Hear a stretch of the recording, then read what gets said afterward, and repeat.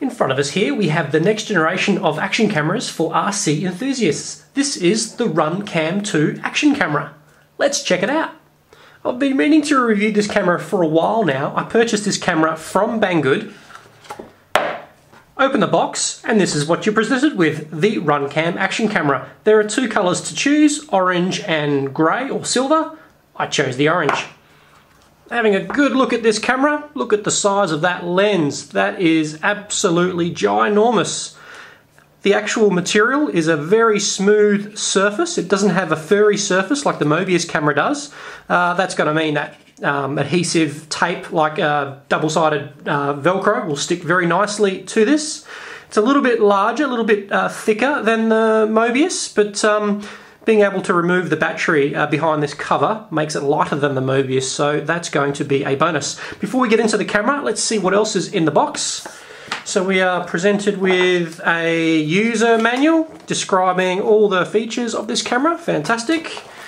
And we also have another box inside a box, and inside this box we have all the accessories that come with this camera, starting with some adhesive Velcro, that's handy, and two Velcro straps, also very nice.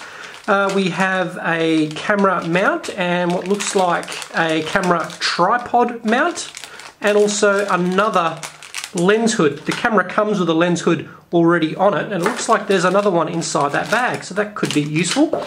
And lastly, in the box we also have a micro USB port, USB cable. Only short though. Not sure about that, but it's not like, you know, there's a shortage of these cables. I've probably got a dozen of the long ones lying around. And lastly, inside the box, yes, this is the cable I was after. We have our USB to power in and also video out. Yes, you can power this camera straight from 2-cell to 4-cell on your quadcopter or your plane, and also you can get the video out from there as well in that one cable. Another benefit of this is the latency out of the AV port here. Only 40 milliseconds latency if you're recording at 720p 120 frames a second, or up to 60 milliseconds if you're recording at the full 1080p 60 frames a second. And the remaining highlights of this camera is inbuilt Wi-Fi, RF shielding, digital image stabilization, and various video and photo recording modes, photos up to 4 megapixel stills. Taking a closer look at this camera, we have the power button on top, which is surrounded by an LED ring. We have the Wi-Fi button, we have another LED indicator, we have the microphone up the front, we have various ventilation holes on the bottom and on the sides. And lastly, we have the rear door. Now, the easiest way that I've found to open this rear door is to put some pressure on that grip area and slide back toward that arrow. So I'll push down there, slide back, and it opens out quite nicely. That's good, I guess, because it's not just going to pop off in a crash. Lifting out the cover, that exposes the battery and also the micro SD slot compartment. I have a Samsung 32 gig card here. It goes in upside down like that, pushes in, and is spring loaded. To remove the battery, there's that little tag there. We can grab that tag and pull the battery out. The battery is 3.7 volts, 850 milliamps, so one cell 850. And without the battery, and this is how I'll be flying it on my quadcopter, it's 15 grams lighter, and it is very, very light without that battery. As you can see, the camera is basically hollow. Upon first purchasing the Runcam camera, it's highly recommended to upgrade the firmware in the camera before using it. I've downloaded the latest firmware. I've followed the user guide on the Runcam website on how to do that. I've also downloaded the Android app on my phone. It's also compatible with iPhone as well. So I'll launch the Android Runcam app, click the connect button. To turn on Wi-Fi, it's a short tap of the Wi-Fi button. You'll see the LED here starts blinking blue. This rarely connects first go. I'll hit retry on my phone and hopefully we shall get a connection. Looking pretty good, and we are connected. Fantastic. So I can now move my hand in the way of that and you can see that on the screen. Beautiful. So we have a live view on the application. We also have other options, or basically all the options we can choose from your phone. First of all, we have auto white balance. We have a few presets for white balance, including cloudy, tungsten, day, night, that type of thing. We have exposure mode. You can manually change the exposure. You can change the field of view from wide, medium, and narrow. We also have metering mode. This is for the auto exposure of the camera. So we have three options here: average metering, center weighted average metering, and spot metering. We can also flip the image on the camera. So if you have this installed upside down, for example, on your craft, well, you can flip it in the menu here and you'll get the correctly orientated image. Flip that back. We can also change the resolution from here. So by default, it's recording at 1080p 60. We can change to between 30 and 60 frames a second. We can go up to 1920 by 1440, or we can go down to 720p at 120 frames, or down to 640 by 480 at 240 frames. And lastly, we have the option here for slow-mo. So just by pressing that, we can turn slow-mo on and turn slow-mo off. Further down, we have the video modes. So by default, we're in video, sorry. The next one is photo. Changes to photo. You can see that's gone green. You can take a photo from here as well. Photo taken, beautiful. We have time-lapse photo, so you can take multiple bursts of photos. We have burst mode as well, so we can take a succession of photos. We also have what looks like time-lapse video recording as well. We can also change to full screen mode by pressing that button. We are now full screen on the mobile phone. There is some lag there. You wouldn't use that as your live FPV view. You still want to use the analog video out because it is quite laggy, but I guess if it was only a slow moving drone that was just hovering, you could potentially use that. And lastly, we have the settings button up the top right hand side that gives us the option to turn on or off the date stamp on the recorded video, enable or disable the audio within the video. We can adjust the AV out coming out of the camera, so we can adjust the power supply frequency, 50 Hertz if you're in Australia, 60 Hertz if you're in the US. We have TV mode. We can choose between PAL and NTSC.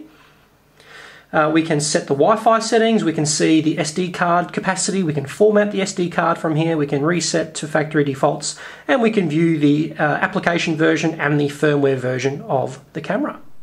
Unfortunately, to turn digital image stabilization on or off, you have to do this via the on-screen menu. You can't do this via the app. Runcam, what are you thinking? As I'll be using the cable not only for video out, but to power the Runcam action camera as well, I only want one connector for both power and video. You can see here it's presented in two connectors. Quite simple. I'd like to move the positive wire from this connector into the spare socket on this connector here. So using something sharp like a little hobby knife, all I want to do is lift up that little finger holding that connector in place. It's just locked in by that finger. Once lifted up, you can pull out the cable. Comes out very easy, and we can now slide that exact same cable and connector into the spare port of the other servo connector here. Only goes in one way, which allows it to clip in. Push that in, and it clicks in like so. That's now locked in.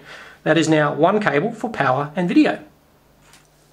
My vehicle of choice to test the Runcam is the brand new Peon Pro quadcopter frame. I haven't released this yet on Thingiverse. It is coming. I have done a whole bunch of crash testing with this, and it has survived, which I'm really impressed with. The only thing that breaks, of course, are these props, more often than not. So in here, I've just got the CCD camera mounted in there currently. What I will do is I want to mount the Runcam in there somehow just like this. I've already printed out an adapter for that, and I'd like to maintain that 10-degree incline, as you can see on that current CCD camera there. So bear with me while I change over the CCD camera here for the Runcam. And here's the Runcam mounted in the Peon Pro frame.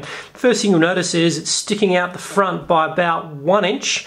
That's because the total length of this frame from front to rear is only 11 centimeters. I've dropped off about 2 inches in length compared to the original Peon frame. As you can see, about there.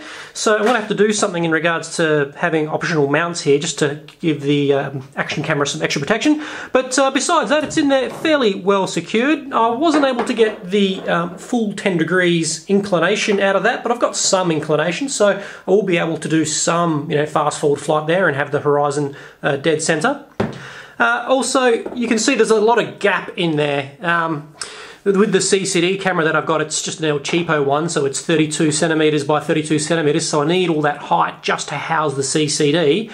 If you're using a smaller camera, you'd be able to use smaller standoffs and have this top platform a lot lower.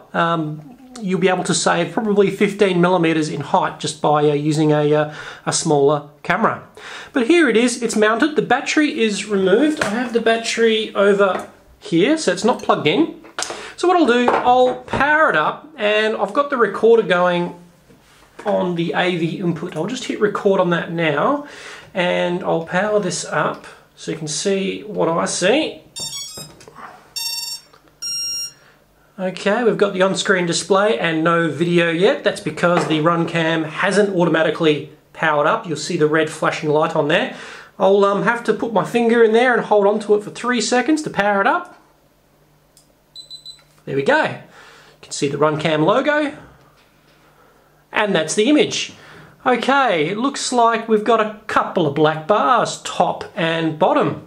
So it's producing a widescreen image. Okay, that's interesting. And just looking at the speed, oh, that's very quick. Okay, it's not recording yet, but I'm quite happy with that. I've got it set to 1080p 60. Let me hit the record button.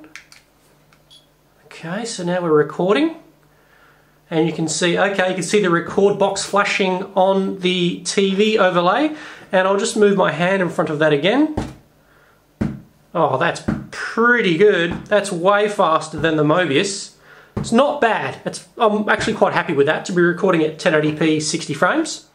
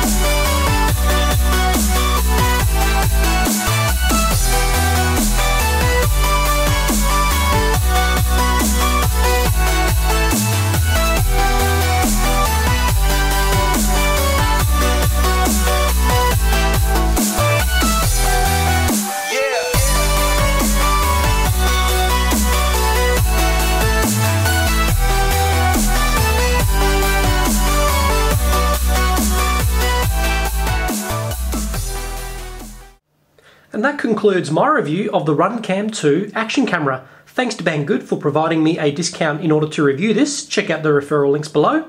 If you like this video, give it a thumbs up. If you're not a subscriber, hit that subscribe button, leave your comments, and I'll catch you next time.